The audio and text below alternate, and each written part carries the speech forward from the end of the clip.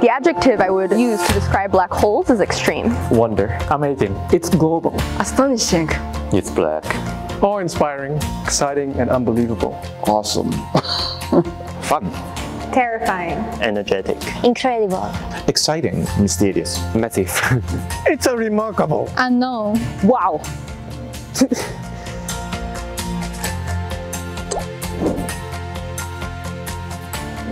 The best thing of the Event Horizon Telescope is the global collaboration. Great scientists doing great science. Different people with different perspectives and different ideas. All these people work together as a whole. Feels a lot like a startup. It's good to see the idea works. The most interesting thing we can look for. The Unibus. It's pushing boundaries. The Earth is our telescope. Doing something that's never been done before is just really cool. We had potentially the chance to rewrite the laws of physics. Yeah, we make it.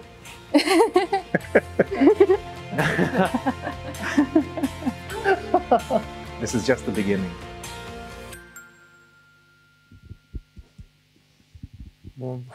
Bonsoir, good evening. My name is Ben Bandelt. I'm the director of the Lagrange Institute and a member of the Institute for Astrophysics here. And it's my distinct pleasure to introduce tonight our speaker, who is Heino Falcke. Let me just tell you, after this introductory video talking about the wonder and the awe and maybe the fear of black holes, let me just tell you a few words about the person who will lift the mystery in a minute. Heino Falcke is professor at the Radboud University in Nijmegen, Netherlands. Professor of theoretical astrophysics and experimental radio astronomy. And he has in fact received the Spinoza Award in 2011, which is the highest scientific award of the Netherlands. And he has been knighted, made a member of the Royal Netherlands Academy of Arts and Science, and knighted to the Order of the Netherlands Lions. So I asked him earlier tonight if I should call him Sir Heino, but apparently we can still go by his first name. He is one of the founders and really one of the originators of the idea of imaging a black hole, imaging the event horizon of a black hole. He will tell us what that means, and the shadow of a black hole, and has received significant funding to do this from the European Research Council, one of the largest grants that has ever been given out by the European Research Council. And tonight he will tell us how the Event Horizon Telescope collaboration made the first image of a black hole.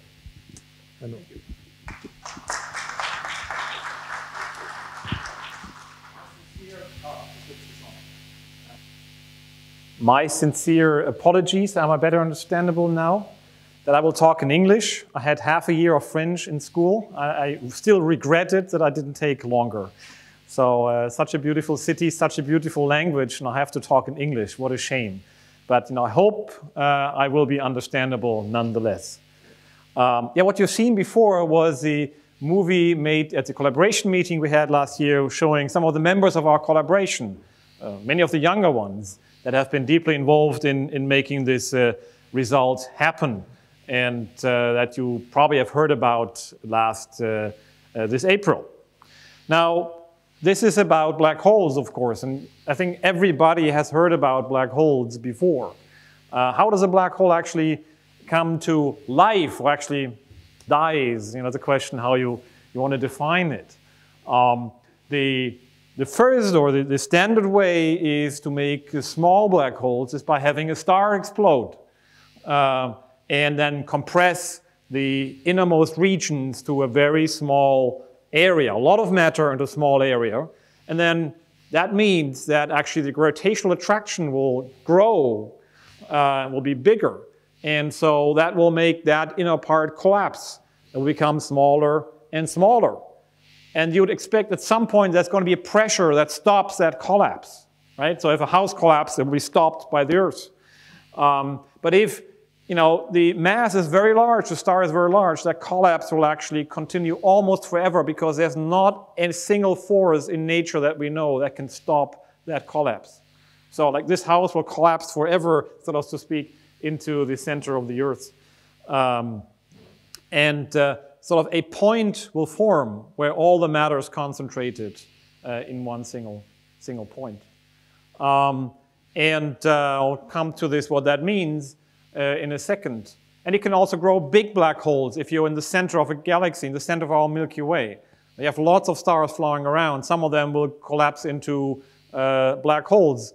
And then they actually merge together and they form bigger black holes. And you can grow typically one huge, giant black hole in the center of a galaxy. So why do we call them black holes? Well, this has to do with a very fundamental property of the universe that Einstein was talking about, that was using, namely the fact that there's exactly one constant in physics, one thing that is not relative, that's absolute, and that is the speed of light. Light is sort of the basic standard rod stick, the measure tape that we have, which always moves with the same speed, always with the speed of light. Light is sort of the most fundamental element, so to speak, of the universe. And it was then Einstein who actually changed our view of space and time by recognizing that light is constant and everything else actually can change and is relative. He was actually redescribing our understanding of gravity by reformulating how we see space and time. He was describing gravity, this force that lets a star collapse, not as a force, but as a property of space itself. That actually space is deformed, that matter and energy can deform space. It's difficult to imagine in 3 dimensions. That's why we always plot this in 2 dimensions as sort of this little funnel here that's created by matter and sort of changes and stretches space. Now, if you have light go through this curved space, and it counters and comes close to a mass, and that could be any mass, including, that could be you as well, right? So each of you will also curve space a little bit, but only a tiny, tiny little bit. Some of us, will curve it a bit more than others, but it'll be a very, very tiny effect. In fact, some of us try to always curve it less, but it's always a struggle, as you know. If your light then has to go through this curved space, it actually will have to go on a curve because there's no straight line anymore. But there's something else. It also has to go through more space in a way, right? So because there's sort of going through this curved space, there's sort of more space to go through, but it still has to go with the same speed. So speed is sort of distance traveled per time. The distance is seems to be longer. If you want to have the same speed, you also have to take longer time. And so what it means is that seen from a distance, it looks like that actually time in a curved space-time goes actually slower than it goes further away. And that is a very weird prediction. But it showed that there is a connection between the property of space, the property of the theory of gravity, and time. That time would change. Now you would think, and actually people thought, this is very academic, right? So how can time actually change and run differently? Because what it means is, if you have a twin brother and your twin brother or twin sister goes near a mass, stays there for a little while, comes back, his time went slower, or her time, comes back, you rejoin, you are an old lady or an old man, and your brother or sister is still a young girl or a boy. That sounds totally counterintuitive and almost impossible. Yet, we actually measure this on Earth, and most of you use this almost every day. Every time you use your smartphone, you use your GPS and navigation system, you actually measure arrival time of radio signals, of light. Radio signals is also light, just at a different frequency. And you make use of the fact that there are very precise clocks up there in space, and you measure the arrival time, given by those clocks, by the time given there. And it turns out that these clocks go a bit faster, by 38 microseconds or so per day, than here on Earth. The same clock here on Earth is slower than up there. And when the people designed the GPS system, physicists told them, watch out, time goes faster up there. You have to correct for this effect. Engineers said, well, crazy, right? We don't believe you. Well, okay, maybe we believe you, but we're not going to use it, right? So we'll build it as we think it is, but we're not going to switch it on. When they started the GPS system, the story goes, it actually was off. In fact, you can calculate it will be off by 10 kilometers after 1 day if you don't correct for this effect. And by switching that correction on, by taking the time correction from Einstein into account, GPS now works. And so, you are part of general relativity. You profit from general relativity. I mean, you would not have arrived here, if you had been off by 10 or 20 kilometers if you don't know where it is, right? So, so it's very fundamental. Now, what happens in the black hole is that the curvature becomes more and more. And the stronger the gravitational attraction, the stronger the curvature is, the stronger actually, the faster you have to rotate around that black hole mass if you're close to it in order to not fall in. As you all know, the planets go around the sun because there's the equivalence between the gravitational attraction, now let's talk about gravity in terms of a force, sometimes that's easier to do, and the centrifugal force, right? You have to go fast enough in order to not fall in, okay? Now, if the sun suddenly becomes a black hole, actually nothing will change because the mass will still be the same, so we'll still be in exactly the same speed. But you could go closer and closer because the sun will become smaller and smaller. In fact, the sun could go to a size of like 3 kilometers only. And then you can go to within 3 kilometers to the mass of the sun. Then the gravitational attraction will grow. The closer you get, the stronger the attraction will be. The faster you have to go. And once you get within 3 kilometers or so, you would have to go with the speed of light in order to not fall in. And that's what Einstein has forbidden. Right? Because there is a strict speed limit. I'm not sure how serious you in France take the speed limits on the highways or somewhere else. But in physics, this is absolutely, absolutely obeyed by everything in the universe. Everything that measures is, nicely following the laws of nature and going with just the speed of light and not fast. In fact, it always goes a bit slower because you don't want to run into a radar trap and be fined by going a bit faster than the speed of light. So it's always going slower. What matter does. And the point is, once you reach that point where you have to go with more than the speed of light, but you can't, there's no way for you out. You actually go inside. You have no chance to ever escape. And that's true for every matter there is.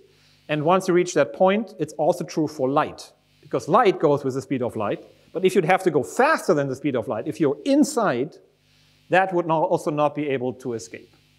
And this point of no return is called the event horizon. That's when you're deep enough in this trough, the attraction is so large, there's nothing there that could ever escape. No information, no light, no sound, nothing. And in fact, according to the theory of general relativity, all the information, everything that falls in there will be sort of condensed to 2 numbers, how heavy it is and how fast it's rotating. That's everything that remains from you. So I throw you in this, all your history, everything you've experienced, the color, how you look, will disappear into how heavy you are and how fast you rotate. And I add another one from you, only thing that we'll do is by adding the mass, it will go up by a factor of 2 to your 2-body black hole. And everything else is sort of disappearing into this one number. So in that sense, black holes in general relativity are the easiest objects in the universe. They can have masses of many, many billions of sun can disappear in the black hole. Everything that's left is how heavy it is. So that's much less complex than any cell that you have in your body. It's infinitely more complex, any cell in your body. Now that's what Einstein says, but then there's a problem with quantum physics. Quantum physics you also use every day in your life. If you use your cell phone, it's actually completely making use of quantum physics. All the electronics inside, the integrated circuits, making use of quantum physics. But at the horizon of event horizon, the two theories that work nicely together in your cell phone actually collide fundamentally at this event horizon. And that's actually shown by this by the Hawking radiation that you've probably heard about before. Now, many of you probably will know this, as you know black holes in great detail, but I'll try to explain this once more, how Hawking radiation is supposed to actually make it possible that black holes that are supposedly, never changing, they only, absorb, could also evaporate after all. So the way it works is that in quantum physics, you can do crazy things sometimes. Well, actually not more crazy things than we do in real life, but you can actually, you have your vacuum, you have your free space, okay, and then, you have no particles. But you can take a loan. You can take a loan of some energy from free space. So you take money out of nothing, okay, and you take that energy and create two particles from it.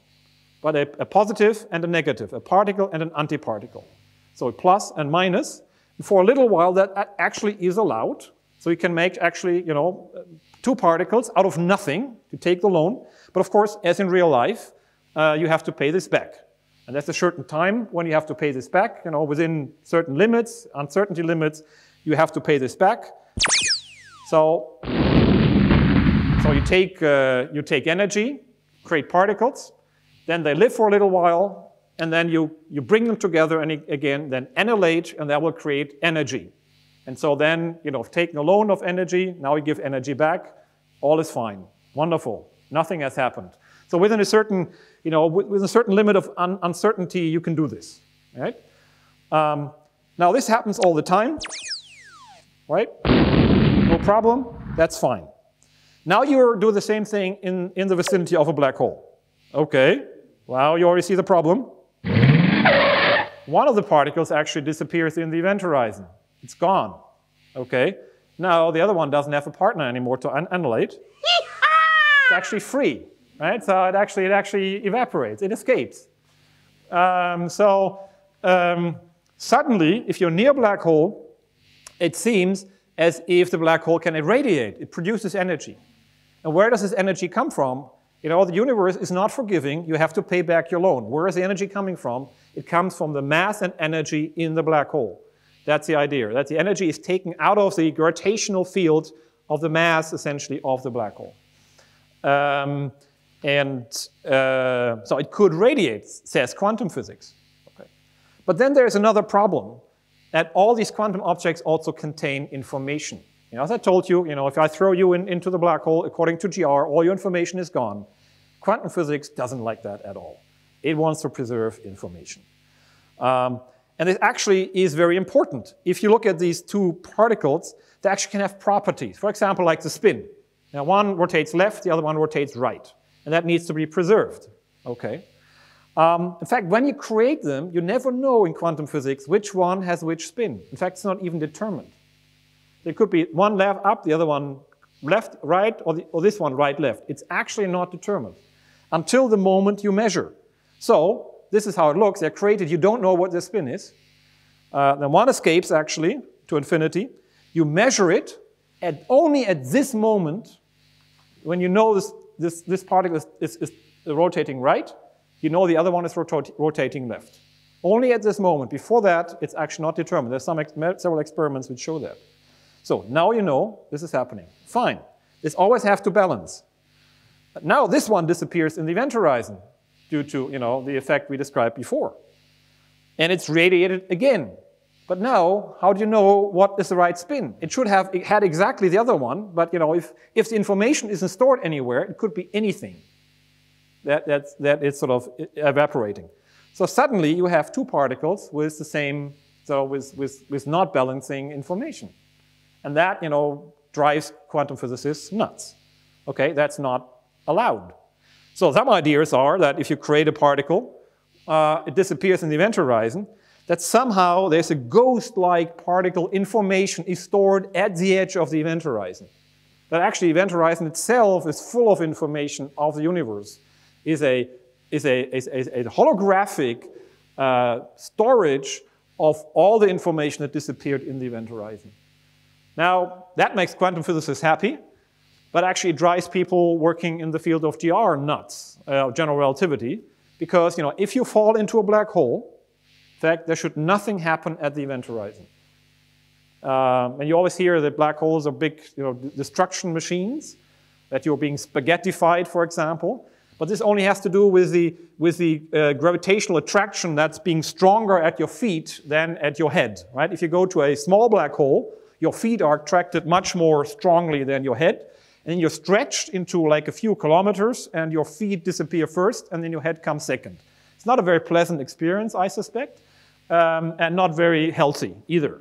But if you do the same thing for a big supermassive black hole, and you disappear into this big supermassive black hole, the difference in gravitational attraction is relatively small. You can just go right into, okay? And if I put yourself into a box and I don't tell you that you're falling into a black hole, you're falling and you have the impression you are freely floating. You don't even feel anything. You don't even feel that there's a black hole. You think you are floating through free space because you're falling. Remember these zero-G airplanes? Yeah, which make these curved trajectories. Once the airplane is going down, you think you're freely floating. You don't even feel anything. That's because like gravitational attraction and falling is sort of balancing. And that's a very deeply important principle in relativity. Only once you hit the ground, you know where you are, right? And the same is in black holes. Once you go through the event horizon, there is no surface. So you can go through it until you hit the singularity, the point in the very center. Then you're suddenly being crushed into a point source. But you can't tell anyone because your shout or your cry will not leave the event horizon. So whatever nasty things happen to you inside, you never can tell anybody, right? So here, this is where those two theories really fundamentally collide. And there is, I think, at this point, not a clear understanding, how these things are being combined. So it works here, doesn't work on black holes. But an important step is, of course, to show that this event horizon actually exists. Do black holes actually exist? Is that theory, or is this reality? Does it happen in our universe, or is this just a mathematical concept? Black holes came out of GR, general relativity. In 1916, sort of the basic properties of black holes were described. Nobody believed that this had anything to do with reality. Only in the 70s, people discovered quasars, and the astrophysicists came along and said, maybe these could be black holes. And many people still said, this is crazy. When I did my PhD 25 years ago, it's getting longer in the past every year, there were still like 30%, 40% of scientists, astrophysicists in our field who said, do you believe that black holes exist? They said, no. Right? Or who believes that they don't exist? Or we have no proof that they exist. So like 30% said, no, I don't believe this. The evidence is still missing. That has changed. Now, how can we try to see evidence for this event horizon? How can we convince ourselves that these are real? Well, the best thing is the problem is black holes don't radiate. Right? These are holes, so you cannot see them. But what you could see is the hole that they create when you shine light at them. So what the best thing is the only way to see a hole is by looking at the edge around it, right? A black hole on a black background is impossible to see. But if you shine light at sort of an absorbing hole, then you see the light around it. So how does it look like? And this is what you see here. What happens if you shine light at a black hole? Actually, as I said before, because of the curvature, it will actually be deflected. It will be deflected here on a curve. Actually, for the light, this is the straight path. Straight path through space, because space is curved, and that's sort of the shortest way to take. That's what it does. If it goes too close, it will actually disappear inside. This black hole here, I like this representation very much, is also rotating. So it can take the space around it with it. So it's like putting a mixer into a dough, right? So it goes around, or into water. You create a little eddy. And the same happens, so to speak, with black holes and space. The space will go with it when you get close to it. And then light actually here tries to go on this side, but then has to go back and then disappear here in the black hole. You also see something else, namely that the color changes. The light will change the color here from purple, blue, green, red. And this is not artists' concept. This is sort of a physical concept. The light has to climb out of this gravitational well. It has to sort of go up the mountain, so to speak, and that happens. What happens to us if we run up the mountain? You turn red, right? So this is why. Because it's a lot of energy you have to bring up. Of course, I mean, for us it's because the blood, starts to pump. For electrons, for light, it means it loses energy. It loses its own energy. And so red light has less energy than blue light. The other interpretation is that, essentially light is being stretched. And so the wavelength becomes longer and longer. So this is what happened to light. It's being bent. And there's a particularly interesting region. If you shine light, from a laser light here at a black hole, it goes around, it's bent, then actually something is happening. It can be, at a certain distance, light can actually bend such that it will end up on a circle which will circle forever. If you shoot it exactly at a black hole, it will go in the circle and then get closer and closer to the circle, but will never leave it. So it's an eternal merry-go-round that it will be on. And if you would be standing here, you'd look in the forward direction, you would see the back of yourself, right? So you go in the forward direction, you would never reach yourself. Of course, the problem is you cannot stand there very long, right? So the pleasure will be very short. And for light, that's the same. These are 4 light rays. 2 are a little bit closer. They'll actually go around and they end up in the event horizon, and the other ones will actually go to infinity. So there's going to be a sharp boundary between inside and out. So every light in between here and here that you shine at a black hole will disappear in the event horizon. If you're outside, it will actually not disappear.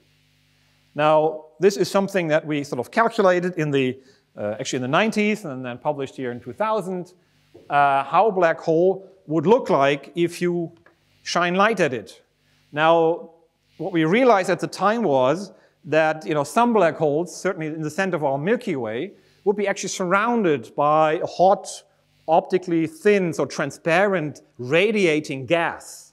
It would shine light from all directions onto that black hole. Yeah? And then the same effect happens. The light that is sort of generated within a certain radius will disappear, and what you see is this dark region, which we call the shadow of a black hole.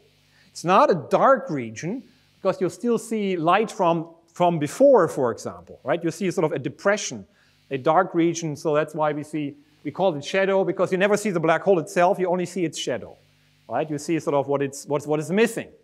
And it's not necessarily always as sharp as it's shown here. But anyway, this shadow actually was predicted, or is predicted to have exactly a size which is proportional to the mass, independent of how fast the black hole rotates. Well, it changes a little bit with the rotation of the black hole, but only by a few %. If you know how big the mass is, you can predict how big the shadow is, and should be visible irrespective from where you look. You can look from above the black hole, from the side, you always see that shadow. So that makes a very clear prediction.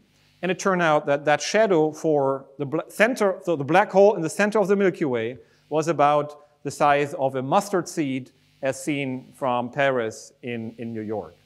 So a millimeter-sized object in New York as seen from Paris. That is, in astronomical terms, we say like 40 microarc seconds, if you're astronomically interested. This is something that I'll show you is actually just barely resolvable from Earth if you have a super duper giant telescope. So for at least one black hole, later turned out there's another black hole. This was a clear prediction how large that shadow should be based on the measurement of the mass in the center of these galaxies. Now, of course, you have to look at how black holes look like in more sophisticated simulations. This is what we're doing these days, where we actually put in actually make a weather forecast, how mass and how gas behaves going around a black hole. This is a big supercomputer simulation, calculating the gas, the magnetic fields, and also radiation. Now, the color, I have to say, the colors we're using here are all fake. Okay, we put them in. We only calculate the intensity, how bright something is, but we turn that into a color. And in the previous picture, the same, right? We had chosen a certain color to express sort of heat and intensity. We do the same here. And I think we chose the right color scale, because that, I think, gives the right impression. We could have made it all green or pink or whatever, a rainbow, but that would have, I think, given the wrong impression. And so what you see here is really the gas going around the black hole. It actually moves with almost the speed of light. I mean, it looks like, cozy little, nice merry-go-round, but actually this really goes with the speed of light around this giant system.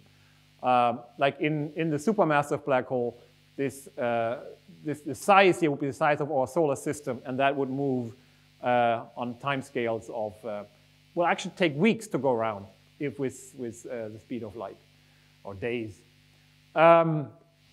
What you also saw, there was something shooting out in the center. Now it's not visible anymore. This is what we call the jet, a plasma which is shot out from the very center because there are magnetic fields in this plasma. They are wound up like a lasso, and it shoots out along the rotation axis of this black hole.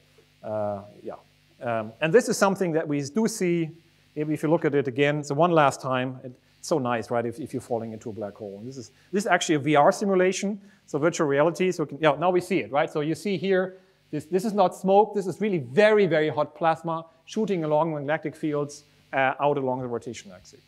And this is something we do see in reality. This here is M87. Wrong, I forgot again to put another one. This is a big galaxy, 55 million light years away. Oops, I was throwing a, okay, that was so shocking, so far away, gosh.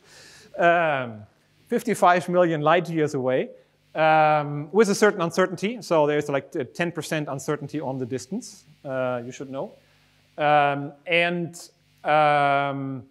if you look at the radio, this galaxy has 1,000 billion stars, probably. But in the very center, there's something going on. And if you look at a radio image, it's made with a LOFAR array, which also was done with French participation. Then you see that the entire 240,000 light years around that galaxy is filled with a bubble of radio gas. And this galaxy this gas seems to be shot out of the very center. You see here, if you zoom in, you see this jet, which is very highly collimated. It's like a fire thrower out of the very center. And you can zoom further in. You see this goes to scales of, very small scales, and to very close to where we suspect there is a supermassive black hole. Now, in order to image that, you need lots of people, and you need the entire world. And you've seen some of them in this movie in the beginning. This year is again the group picture of the scientists. Oh, sorry, this is German. 200 scientists from 60 institutes, 18 countries, 6 continents, all represented here. You need a telescope that's the size of the world. And this actually is not a new concept. We've been doing this for 40 years in radio astronomy. You can actually, radio has long wavelengths, yeah? And the resolution of a telescope is given by the wavelengths divided by the size of the telescope. So small wavelengths give a high resolution. Large telescopes also give a high resolution. You can see small features. Now, radio has the problem. It has very large wavelengths. I mean, your cell phone here has 20 centimeter waves, that big. Your eye makes use of few hundred nanometer waves, right? So your eye actually has a much better resolution than, or better, as comparable resolution to a 100-meter dish in radio dish. So if you want to do a radio measurement, and we predicted that the radio emission would come from near the event horizon, you need a really large dish. Again, the size of the Earth. And it's very unpleasant if you have to build a telescope the size of the Earth, because it's good, keeps the rain away, so it can go dry to your telescope, to your work every day, but also keeps the sun away. So, and it costs a lot of money. So, we very quickly realized that's not a good idea. But what you can do is you can combine telescopes all over the world. You're missing a lot of light, but by combining them, making them work together, phasing them up, you can actually synthesize a virtual telescope in the computer that is almost as good as a worldwide telescope. It doesn't get all the information, but it gets a lot of information. It also requires these telescopes to record data and also to be synchronized in time very precisely. So all of them have an atomic clock to be very precisely combined. These are some of the telescopes that we see. Here's a telescope in Mexico with a crew. In fact, we had mixed crews from all the different institutes at these telescopes doing the observations. This year is in Hawaii. This is in Arizona. This is in Spain by the IRAM telescope, which actually has a headquarter in Grenoble. So this actually is a Spanish, French, German institution, situated right in the middle between Spain and Germany, i.e. in France. And the South Pole telescope. And I was here in Spain. This is Thomas Grichpan, who did one of the very first pioneering experiments in this field. And I was just looking over his shoulder, looking how he was doing things and enjoying the really great food in Spain. I was saying this morning, I chose for Spain because it had the best cooks and the best foods of all the telescopes. Now I show you here sort of how it looks. This is this is the IRAM 30-meter telescope near Granada. Actually, it's a ski resort. This was a Google Earth flight. You go up there with the IRAM bus. I'll stop the cheesy music.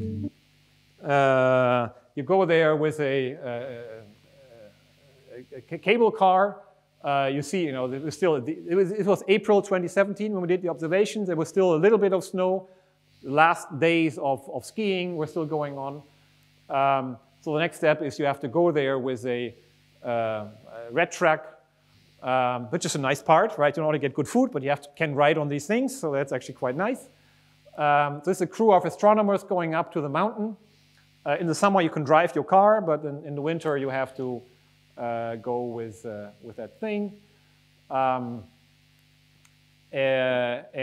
This is the view from the telescope. So this actually, the ocean is not far away. Granada, you can see. This is a 30-meter telescope. I think it's I don't know how old it is now. I think it was built in the 70s. Pretty beautiful telescope.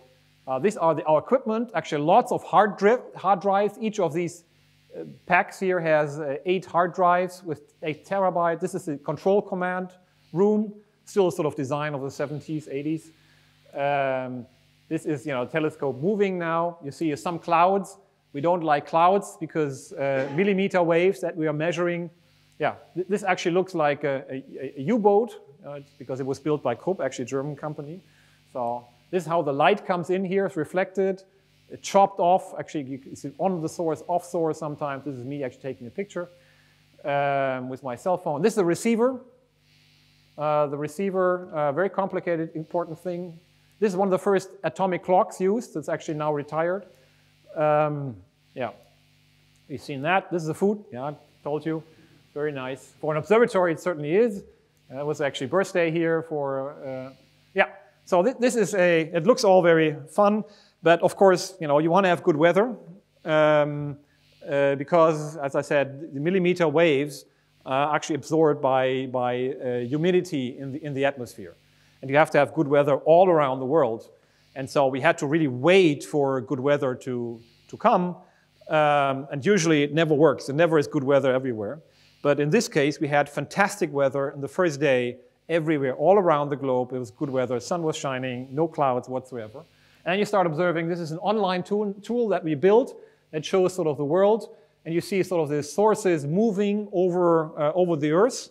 Well, because the Earth is rotating, So you see here M87, it's one target. The other one is 3C273, one of the first quasar ever detected. We're still observing it. That started the entire field. And you know, we're observing with all the different telescopes. They're recording the data over a few hours. We're using the other sources as a calibration tool.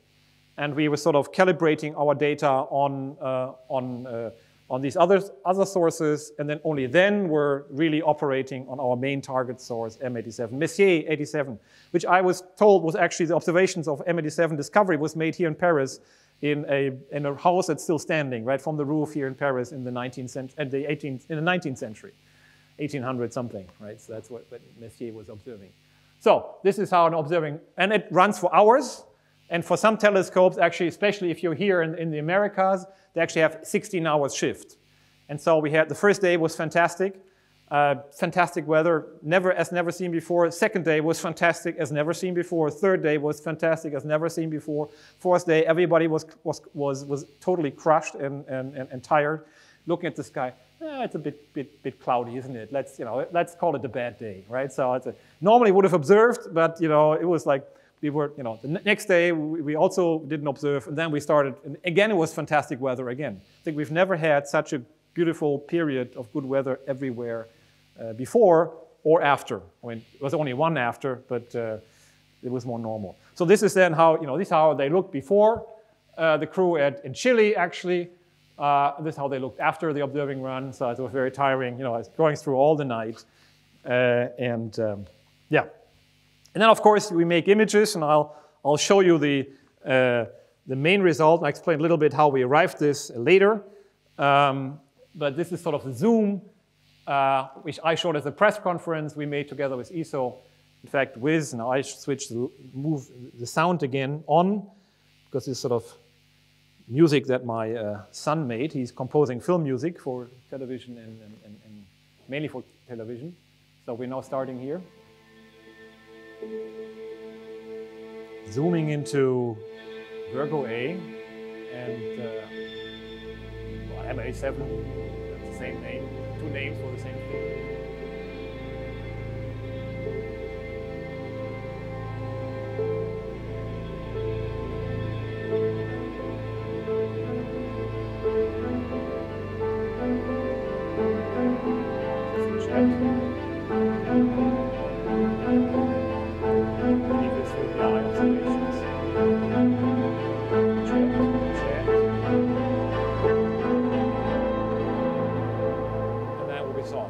Completely different from everything we'd ever seen before, but exactly what we had expected. A ring of light and a dark region, a dark shadow in the very center. This is so beautiful. When I saw this the very first time, it was much more ugly than it was there. I was hovering above the ground for about 1 hour. And then, but then you realize we have to make sure we're not fooling ourselves. We now have sort of like 3/4 of a year to blood, sweat, and tears to actually check what we're doing is right, because you don't want to be fooled by your own expectations. So if you find something that really looks exactly what you expected, then you should be very careful. And I try to explain how imaging works. And this here is, again, the Earth. This is sort of the image. And now how do you make these images? It's difficult to explain, but mathematically, it's actually related to the Fourier transform. A Fourier transform is something that you do when you transform a sound, like you have a sound wave. You turn that into a frequency. We have something that goes like this, and you say this is one sound, one note. This is an A, or how do you say this in English? Yeah, key, or how is it a key, or yeah. If you press a certain key on your keyboard of a piano, right? So you translate something you actually translate one number into a wave, right? And you can do the opposite. You can take one wave into a key. And like music, it's built up of different keys, right? Notes. Okay, yeah. So low notes and high notes. And you can do the same with an image. An image you can compose into frequencies. It's a mathematical transformation, right? So then you get the nodes of that image. You can have low nodes and you can have high nodes. And the low nodes actually give you sort of the large scale structure of the image, and the high nodes the fine scale structure of the image. Okay, and the separation of telescopes is like a string that measures those nodes.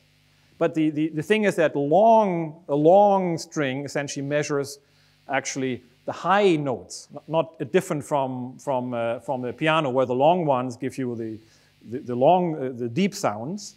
Here, the long strings give you the high notes. Okay, you measure them, and then you take those notes and put them together into an image.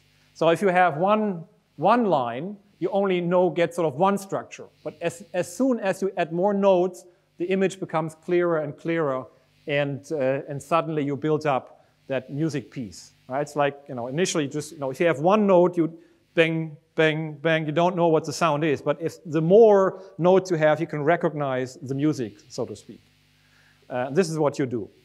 But that process requires some skills, and you're missing some information. You never measure all the notes. You never make a perfect note, perfect music. You're always missing some, right, and so you have to fill this in with some algorithms.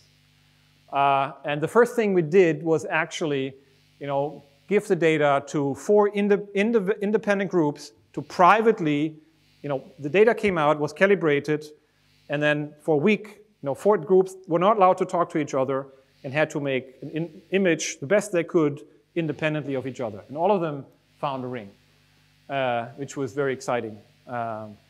And then we ran through a big study again, started all over again, ran through a big computer-generated study or computer study to actually look at what are the best parameters and so forth. And we made images again, and with scripted, automized. And these are 4 different images made at 4 different days. And they all look the same again. And also different methods gave the same results. And so that gave us confidence. And we also tried synthetic data. So we used things which were not looking like a ring and pretending we would observe this and look whether our algorithms would give the same results. And if there was a ring, it would recover a ring. If there was a 2 double source, it would give us a double source. So we really went into great detail to check all of this. We also tried to simulate this better. For example, this is a result of a simulation. We actually did many, many simulations. Again, a big library of many different black holes, large and small, a lot of accretion, a lot of matter falling on, looking from different angles. And what you see is what I just described. You have matter going around. You see the spiral structure. But you see this ring, which is there, and you see the dark region in the very center. And all our simulations really gave the same answers. It always looked somewhat like this, changing the parameters. And that ring, again, was just a measure how massive that black hole is. And we then we had a simulated observation. This is the observational result. And this is then one of the models, then folded through a simulated observation. We run it through the same data reduction. And then, out of something like this, at perfect resolution, you get something like that. Yeah. So it could have been much nicer with more telescopes all around the world. We could have gotten something, and much larger. We could have gotten something like this, but this is the limit of we can just barely resolve it. But this, on the other hand, is a sign that we're not doing something completely wrong. Whatever we simulate in the computer, it often looks pretty much like what we observe. So that tells us that the theory of relativity seems to be working very nicely and well in our observations. Then, of course, a big day came, right? So we had this press conference, and we actually specifically went to Europe in Brussels. This was a green room before we went into the press conference. This was before the press conference. This is actually all the Brexit press conferences are, and so the idea was to do something nice now in this room, right? So not always have the bad news there. And we also wanted to express, because this was a strong European collaboration, we had really a strong collaboration with people from Spain, France, Germany, Netherlands, in there, and of course a lot of funding from the European Commission. So the European Commissioner actually opened this, and he was very surprised in the end because he had never had a press conference that was clapping and shouting and cheering, and so that's what happened here at the end. And that surprised me as well. So the emotional reaction to this result. I mean, we did a dry run before with staffers from the EU, and people were sitting there like they hadn't seen it before. They were like really, really tense, and they said, I was moved when I saw this. And the same reaction I heard afterwards from a lot of people, friends and others, said, they were like exhilarated, and it was really a moment that was shared almost around the world. In school, teachers were, having this. The students were actually showing the teachers. Everyone you talked to had seen it somewhere, and it was actually shown the same time in different places around the world. What I said at some point is, we used the world to make that image. We gave it to the world, and the world embraced it in a way I had not actually expected it. And I think there was an emotional reaction to, because black holes are, I think, a symbol of more than just black holes. It's not just science. They also are a symbol of something. Maybe a symbol of fear, the symbol of the final frontier, the final end, maybe of death. I called it, it looks like, feels like you're looking at the gates to hell, right? So you have an enormous ring of fire, and then you disappear into something. You could even survive, but you cannot talk about your experience. So I think black holes have also this mystical ring to it. But now you can see. Now you can see for the first time really what it looks like. So I think that might have played as well. Plus, of course, now we really have the problem with quantum physics, right? So I think that's what most people thought. Oh, shoot, we really have a problem now between quantum physics and relativity. I'm pretty sure that's what was in their mind, really. Anyway, it wasn't really on the front pages of a lot of newspapers, if you'd seen that. I think the media reach that people have calculated was 4.5 billion people were sort of exposed to that image. I think this is really like, think of any marketing campaign you would have to make to reach 4.5 billion people. Yeah, it's almost impossible. People always ask you, what's the value of astronomy? I think that was value in that day. We sort of united, I think, the world a little bit, and I think the societal value is almost impossible to measure. Except, there's one, I think, Asian company who actually tried to copyright that image very quick and tried to sell it. And then there was an outcry, because this is, of course, in the public domain. And they lost, I think, 20% of their stock value, and they had €1 billion value, so to speak. So, that image cost €100 million changes in a day or so. It's quite amazing to think about it. And of course, the social media was very active. So Sarah Markov compiled this. Lots of interesting. I don't show everything because we have kids here. So, but certainly cats. These are cats and black holes, also very popular for sure. And yeah, so we don't want to go into details here. So, we are not done yet, of course. We want to do better in the future. So, what's the next steps we do? And I'll take you actually to the French Alps. We'll try to actually equip more telescopes, and this is sort of a visit we did to the Plateau de Bure. There's an interferometer actually in the French Alps that's been operating, and actually was involved in the very first measurement, but it was now being upgraded. We'll try to add it to the array actually this year or next year. Now you see it here appearing here. This is actually a James Bond moment, right? When you fly to the Alps and you suddenly see these things appear. It's absolutely amazing. These are 15-meter dishes standing there. And they measure exactly the wavelength that we have. And they have added, actually, there were 6 in the beginning. Actually, it started with 3, and they had 6 for a long time. Now they're expanding to 12. And we combine them all into one telescope. It's actually one of the most sensitive telescopes then in the world, next to the ALMA array. And so we're now landing here. And this is where they're being built in this construction hall. Again, this is also James Bond-like. As you go into this building, so on the Alps, they're building these telescopes. They're on the mountain. And so that will be added next year. It will actually make the images of M87 much better. There also will be a telescope in Greenland will be added. So the more telescopes, the better. Then, if you want to look at the center of our own Milky Way, we need telescopes in the south. And if you look at the distribution of telescopes around the world, there's not a single telescope in Africa. And that would nicely fit, because the Milky Way, the center of Milky Way is actually going right overhead in Africa and in Chile. Yeah, it's sort of from France, it's very difficult to see. From Greenland, it's impossible to see. But from Africa, you see it like for a long time. So you want to have a telescope in Africa to really round off the array, to have more measurements. And so this is actually one of these IRAM telescopes, exactly the same design. The first one that was ever built actually standing in Chile. And so we want to use parts of those, not all of it, to move it now to Africa and then replenish it with the new parts that are now being built in France for the expansion of the array. So this is still available. The knowledge and the technology, actually upgraded components, and then place it into Namibia on this mountain here. This is South Africa, this is Namibia, and this is here where this mountain is located. It's called the Gamsberg Mountain. Actually a perfectly flat tabletop mountain. It's actually gorgeous if you have ever been there.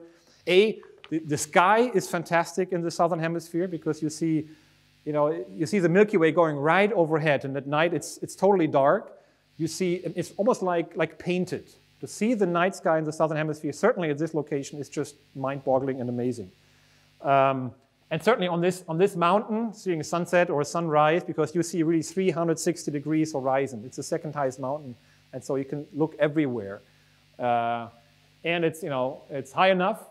And it was meant for telescopes. Actually, it was bought by the German Max Planck Society for 7,000 marks in the 70s. So they never put telescope there. So we now try to put the French design, German, European, Swedish dish on that mountain in Namibia, with the help of IRAM, of course. I'll show you that mountain a little bit just to give you some movies here. This is 3 kilometers long. It's totally flat. It's totally amazing. And then you look into the Namib, towards the Namib, which is the driest desert in the world, and one of the oldest ones.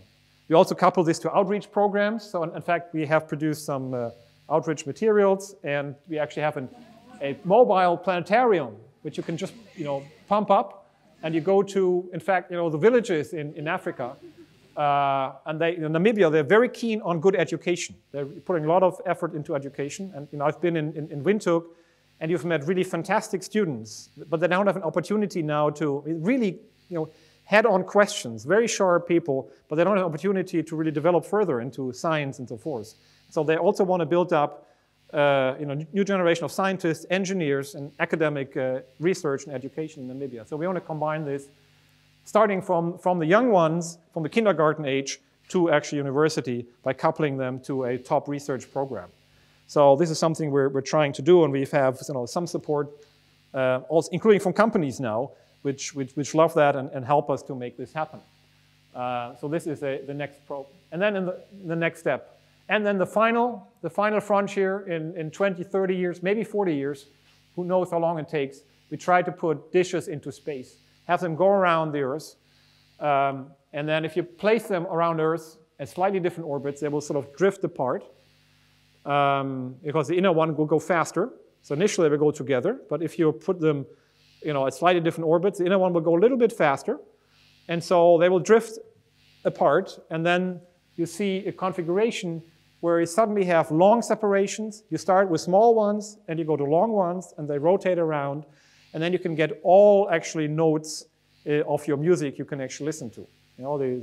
The deep ones and the high ones in all directions. And so this is something that can allow us to make us even sharper images of black holes. These are simulations of the center of a Milky Way. At 230 gigahertz, it's blurred, but at 690 gigahertz, higher frequencies, you actually see a sharp region.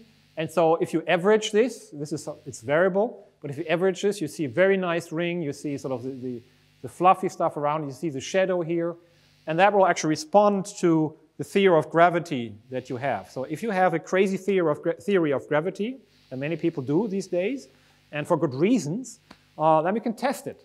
And if you do this space mission, you could get almost, the same quality and sharpness as we predict here in the simulations.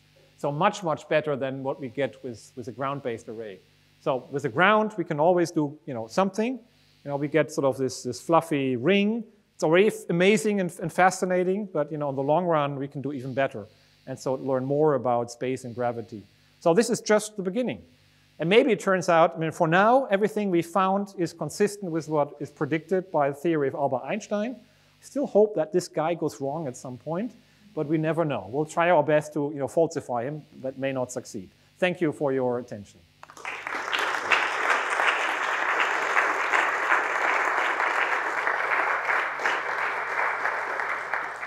Oh, by the way, sometimes people look for what's going to happen in the future. The far future, I forgot to show. This is Paris. This is a black hole. I thought it was here, but it's actually at the ERP, so Anyway, good. So, questions? Thank you very much, Heino, for this lecture.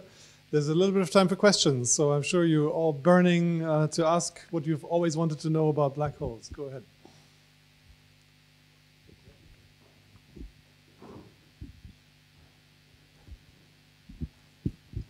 Well, it's not really concerning black holes themselves, and it might sound like a stupid question, but when looking through a satellite dish or through a giant telescope at space, at what point, do you see, we all see the sky as blue, right? But space is dark and black. So at what point do you see space as dark and black, and do you just stop seeing the sky?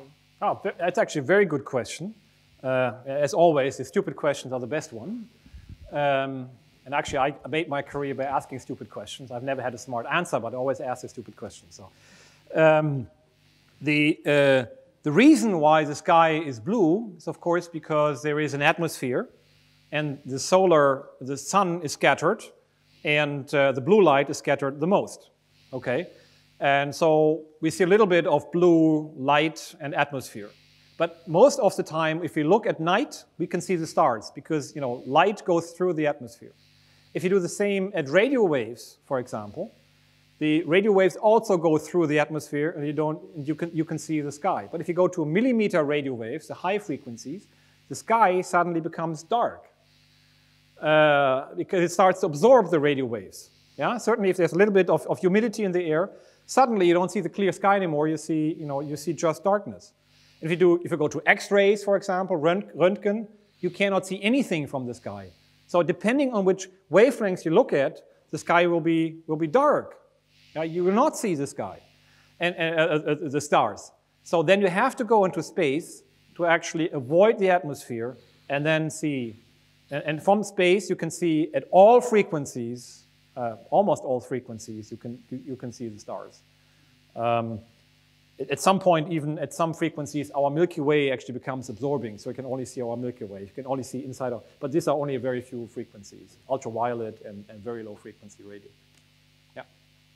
Too long an answer, but I keep giving long answers, as you know. Other questions?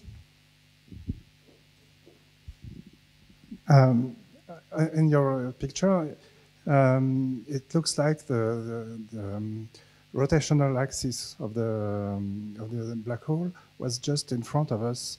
Is it true or not? Yeah. On this radio source M87, we see this jet coming out. And actually it goes in both directions, but we only see one side. And the reason for this is that this axis, this jet axis, actually is probably within 20 degrees of our line of sight. So it actually, it's not shooting at you, but it's shooting right next to you. But this side of the jet will be brighter. This is what we know. So we know that the rotating gas, will be shooting somewhere in this direction relative to you. We don't know what the axis of the black hole is. It could be different. We cannot measure this yet. So we know from how the gas is rotating, but the black hole could actually be pointing in any direction in terms of how it's rotating.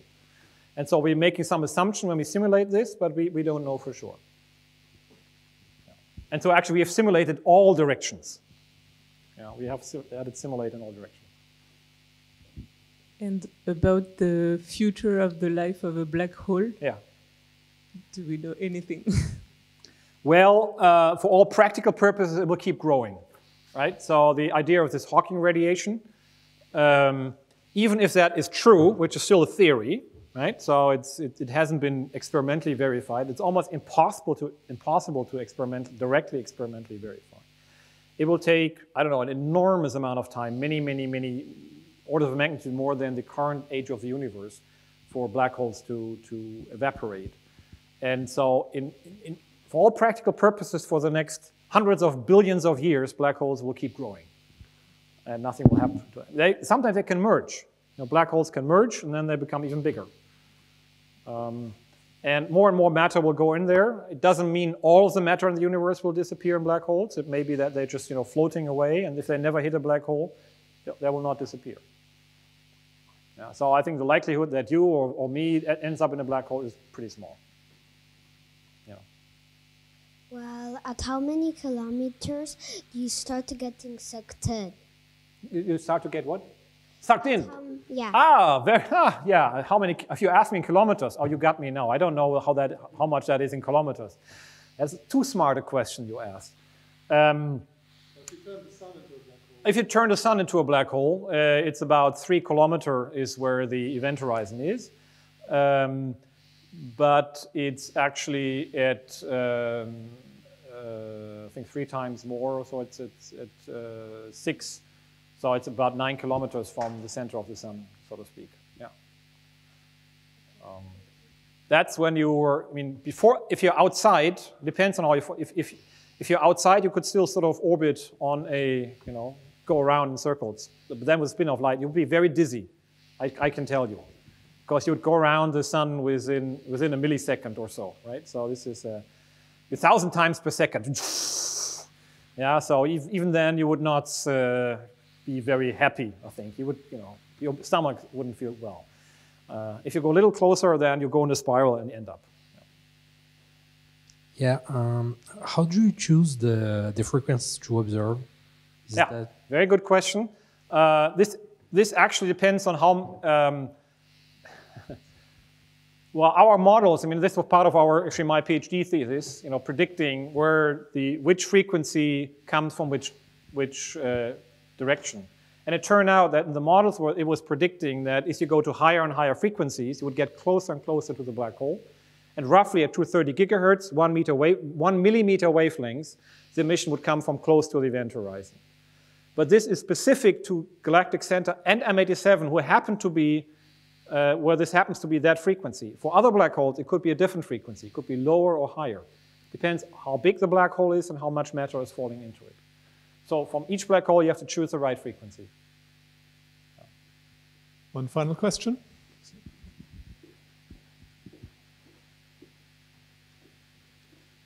We were actually lucky that this is possible, because had it been higher frequency, we could not have done it from the ground. There's so much luck in the end involved in this result. You can't believe it. It's really a blessing. Thank you for your talk. My question is regarding more of terminology. When we look at this image, would we say this is the image of a black hole, of the event horizon, or the shadow of a black hole? Very good question. We had intense discussions.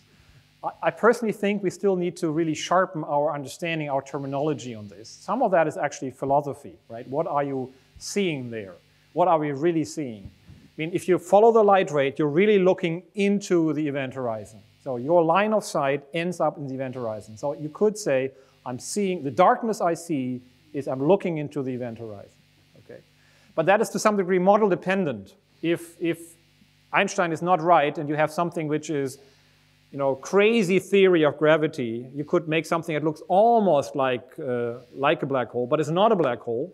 It absorbs the light slightly outside. There's no physics that we can imagine that could do this, but in principle, you could imagine this. Then it would look almost the same. So you're never sure what you're looking at. That's why I like to say you're looking at the shadow. You can't see the black hole, but you only see its shadow. It's not revealing all its properties, all its mysteries. It's hiding this behind this dark region a little bit. So yeah, but I'd like to, many of my physics colleagues are very outspoken and say you cannot see the black hole.